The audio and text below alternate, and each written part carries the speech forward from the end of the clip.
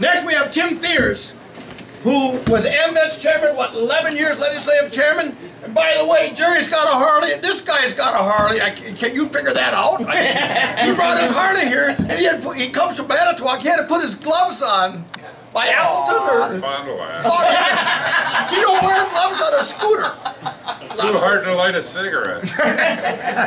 Anyways, Tim Thiers has been an inspiration for years. He was a county veteran service officer. He was a legislative assistant, Department of Veterans Affairs. He's a mover and a doer and a shaker and a quaker. Whenever we have a meeting in Mike Hupy's office for the Motorcycle Museum Movie and Music and Memoir Committee, whenever there's something going on, he's above and beyond the call of duty. He's got his daughter is here. Just enjoy your daughter. Thank you. His wife is here.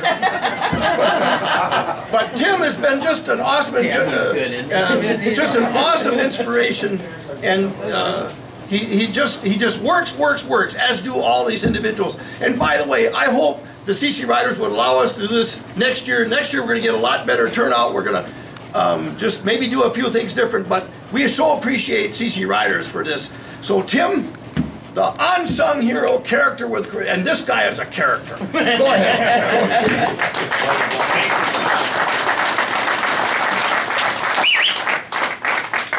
First of all, do I pay you now or later for those kind words? Like David mentioned that I was a county veteran service officer until I had a meeting one morning heading back to the office for the afternoon, and I T-boned the car at about 55, 60. Yeah, totaled the bike. 3.5 weeks in a coma, died 3 times on the table. Neurosurgeon told my wife and I that if I would have had a helmet on, I would have been dead, or best case scenario, paralyzed from the neck down. But it didn't lose my passion for veterans and helping out.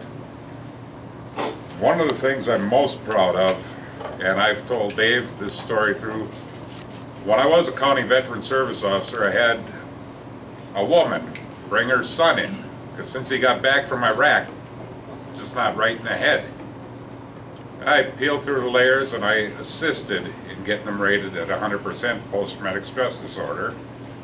Then I wasn't the veteran service officer anymore, but I stayed in contact with all the vets in the county. He was down in Milwaukee, and he was diagnosed with, at the time, they thought was a strain of pancreatic cancer. They gave him 1 to 3 years to live. 30 years old, full custody of his 1-year-old son.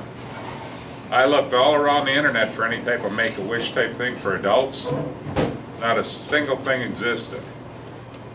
My wife and I came up with an idea. We proposed it to the AMVET's State Department, a Terminal Veterans Dream Fund for any veteran in the state diagnosed terminal due to their service-connected disability. We put up $1,000 of our own, provided they would vote to run it as a program and match the $1,000. Passed unanimously.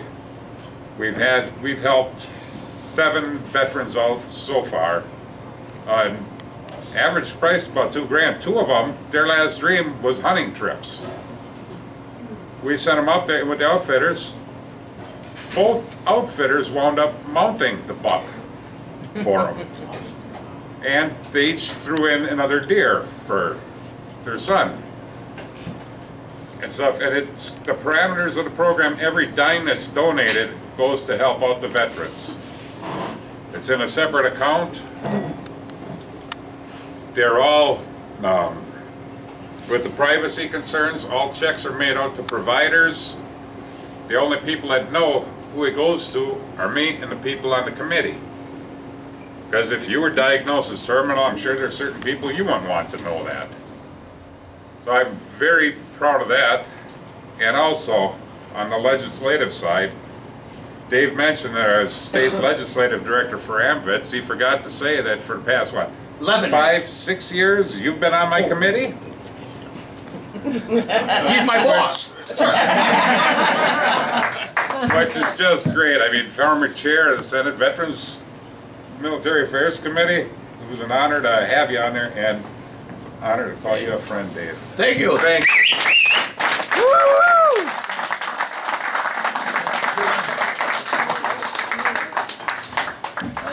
Preacher up front. You all know Preacher from the Free Rider Press.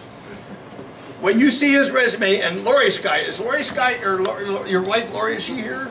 Oh, right there. Oh, Lori. But they're a team, the Free Rider Press, one of the most prestigious magazines in the Midwest, mostly Wisconsin, Illinois, a little bit of Minnesota, Iowa. But I enjoy writing articles once in a while, but Preacher, when you read his editorial, when I go to that paper, I look at the front page and I look at his editorial. He tries to bring bikers of all types together, and he just works so hard. Their son served in Iraq, and he'll talk a little bit about it, but they volunteered so much time. He is such a fierce patriot. And when you, how old were you when you first started driving a motorcycle, or riding on a motorcycle? 4 or 5, yeah. Okay, 4 years of age, his mom and dad were bikers.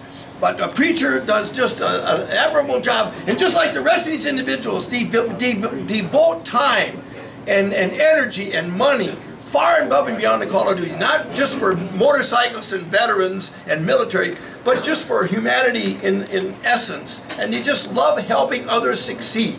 And when you read the Free Rider Press, they got little Christian segments, they got biker segments, club segments. I mean, they just go the whole gambit. But it's such an enjoyable piece of literature. So, Preacher Jensen, give him a big hand.